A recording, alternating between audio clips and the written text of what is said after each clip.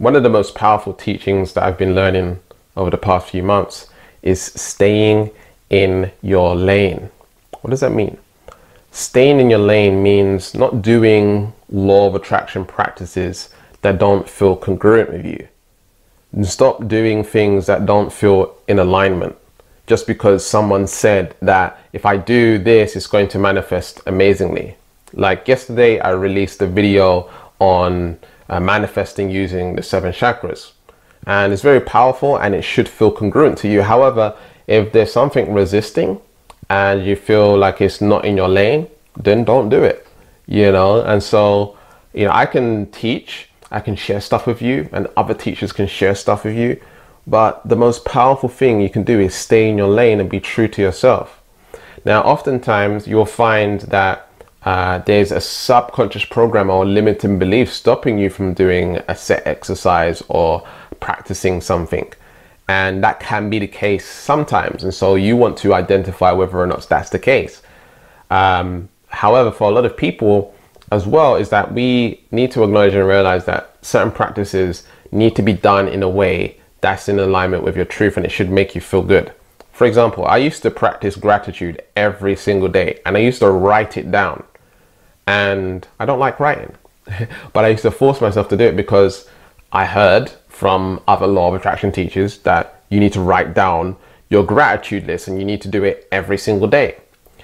And that's another thing that caused resistance, is because I was told that I need to do it every single day. And the truth is, that's not 100% true, right? What if I'm doing it every single day and I feel like crap doing it because I feel like I'm forcing myself to write a gratitude list? Now, sometimes I'll be writing a gratitude list and I'll be feeling completely numb. I'm just writing the list for no reason. And that's what we want to realize. Is like, are we doing these exercises like visualization, writing a gratitude list, using these techniques and strategies? Does it actually feel genuine? Does it feel true to us? Does it feel in alignment? If it doesn't, you are literally manifesting the wrong intention, right? You're manifesting resistance by feeling resistance. You're manifesting the manifestation not working because you don't feel good, right? You need to feel you need to be in a certain vibrational frequency to manifest what you want. And it usually stemming from feeling genuine. The intention needs to be pure. And the thing is, when I say the intention needs to be pure, that could be for bad things too. Okay, and so I know this, this idea that when it comes to manifesting something, that something that's pure means it's good, right? And so we want to acknowledge and realize that there's people on the planet, or the inorganic ones, that have a pure intention to hurt others. And so there's no karma on that. There's no karma, there's no backlash, there's no, things coming back to them and negative things coming back to them, because their intention is congruent with being pure. Okay, it's genuine. They genuinely want to hurt others. If they feel bad about hurting others or whatever it is, right, then that's going to come back to them. And so we need to acknowledge and realize that when it comes to us and our intentions are not pure, we're going to cause a conflict in terms of the vibration that we're giving off. And so we want to find that genuine space and feel aligned with it. And so oftentimes when it comes to manifesting, I only ever put out an intention of what I'm creating when it feels aligned. I won't force myself to do it. I won't push myself to do it or anything like this. Another thing that we need to look into is doing things like spells or rituals when you don't know what you're doing. You don't know the consequences of what you're doing. Many people, they will participate in magic, right? And these spells and things like this, and they'll go see like a spiritualist and, have some sort of witch, do spells for you and stuff like that to manifest money. And maybe, for some people it will work, maybe for some people it doesn't work, but we want to understand the consequences of what we do. We have to realize that there are beings in an alternative reality that can see what we're doing. And it's so important that we have accountability. Like, who are you accountable to? Are you accountable just to yourself, or are you accountable to something like the Most High, or God, or the divine, right? And when we can acknowledge and realize that, we won't play around with certain things, you know, and we need to know that there's a cause and an effect, right? The 7 Hermetic principles, right? One of the 7 Hermetic principles is the law of cause and effect, that there's always a cause to an effect.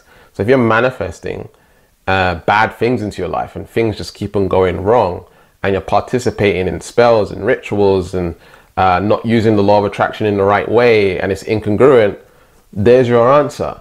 You're playing around with fire and not even realizing it. You know, you can't just go willy-nilly manifesting things into your life. It's not just that. There's more to manifesting than just literally, you know, visualizing the thing that you want. I'll give you an example. For me, I was visualizing myself in the Maldives, and by the way, I manifested being in the Maldives, but it took 2 years, and it took a lot of hardship and tribulation to get to that point. And so we need to realize that when you ask for something in this reality, and what we call big, right, sometimes we can expect upheaval of certain emotions, things that we need to purge out, changes that we need to make in our life, and you know, lessons and teachings that are going to come our way. If you play around with things like manifesting your ex back, you know, you're going to cause a lot of problems, because now you're dealing with another human being, right? You're dealing with another human being, right? We shouldn't be manifesting things like this, right? That's someone else's life. And maybe their life path is not to be with you, despite what feelings or intuition that you have, right? You want to get out of the ego and listen to the truth. You know, what does God think of this? You know, what does the universe think of this action that you are taking? Is it cause and effect? What this action that you're taking, is it congruent with source? If it's not, you shouldn't be doing it.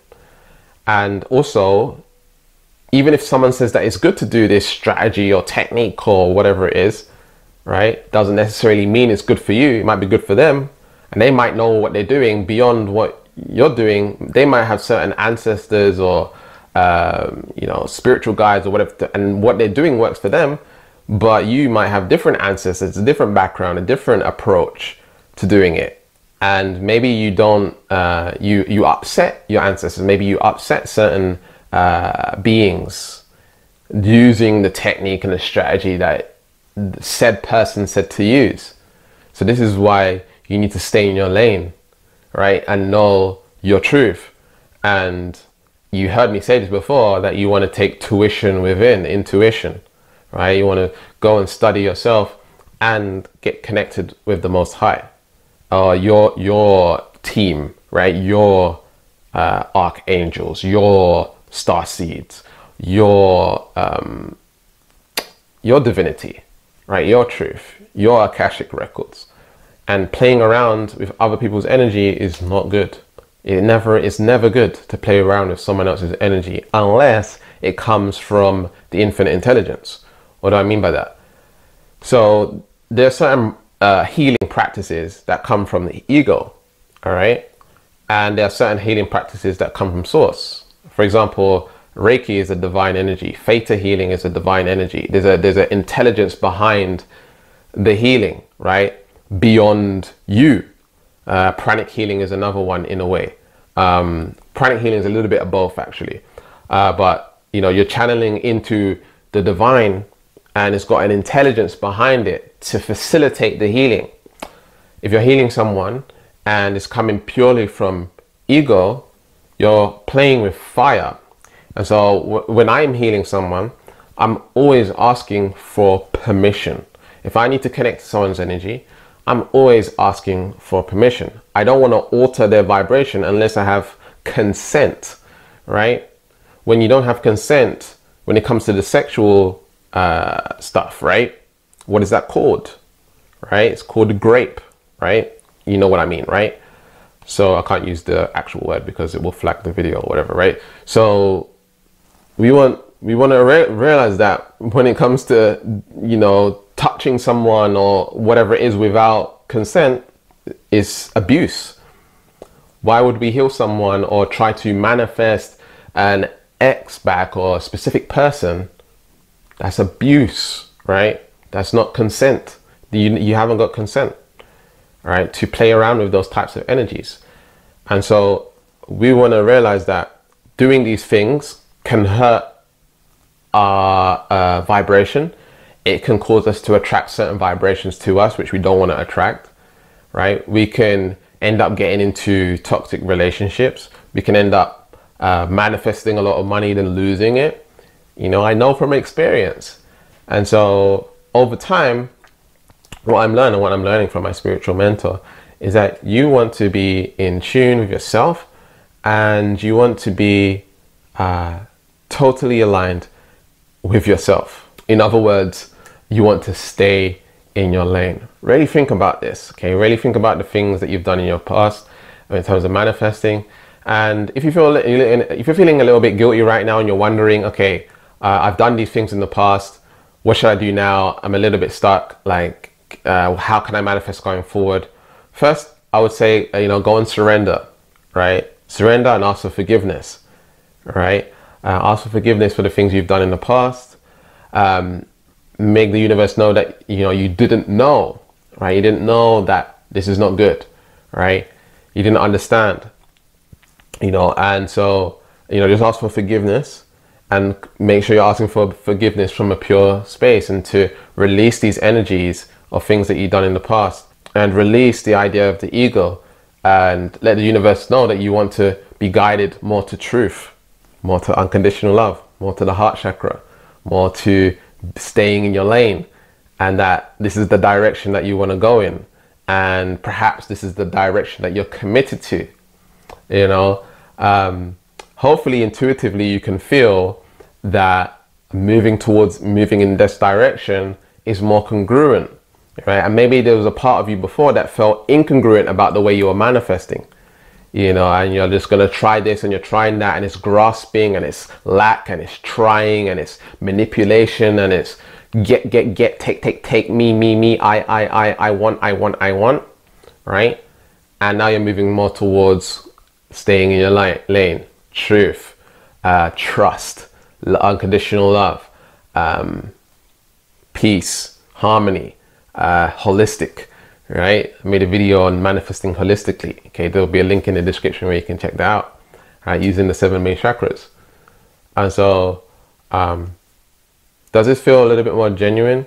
And yeah, just surrender that, surrender to truth, and that's it. Whatever the Most High is for you, whatever God, you know, or belief system structure that you have, forgive and surrender to truth. Once you start surrendering to truth, and you're doing that from the heart, and it's coming from a genuine space, it will open up things for you in magical ways. Just want to let you know, give you a word of warning, there might be a little bit of upheaval, you know, first, before it gets pure and beautiful, right? You know, there's been things from your past, and you're needing to process that karma, process those old actions, process those old causes, because you know, it's like a backlog of things that you've participated in the past. All right, and don't be afraid, because on the other side is something beautiful. All right, and trust in that. You know, you got to trust, and so many people don't trust enough, right? If I could tell you one thing to do, is trust so deeply. Trust the unconditional love, trust truth, trust your God belief system, your belief structure. So I want to invite you to heal. I want to invite you to heal these energies. If you don't know how, you can get a free energy reading and a manifestation diagnosis session, because we show you how to heal, and heal correctly, and purge all of this stuff up and process it in a very pure and easy way, and transmuting it to truth, back to truth. Okay, and learning how to manifest from the heart. Okay, I'm all about heart-based manifestation. I do teach some ego-based stuff, and ego-based manifestations are totally fine to have. So if you're someone that's wanting to start your own business, run a business, make your business more successful, or you're wanting to heal a relationship, or you're wanting to manifest a better life, become your greatest version, then the free manifestation diagnosis session will be for you. If you've got money blocks, abundance blocks, energy blocks, and you want to get rid of those, definitely get the energy reading and manifestation diagnosis session. The link will be in the description. And check out my previous video on how to manifest holistically. Holistic manifestation using the 7 chakras. It's powerful stuff, will radically change your life. And check out my 3-part series on how to raise your vibration correctly. And remember to keep learning, keep growing, keep expanding, and I'll speak to you soon. Peace.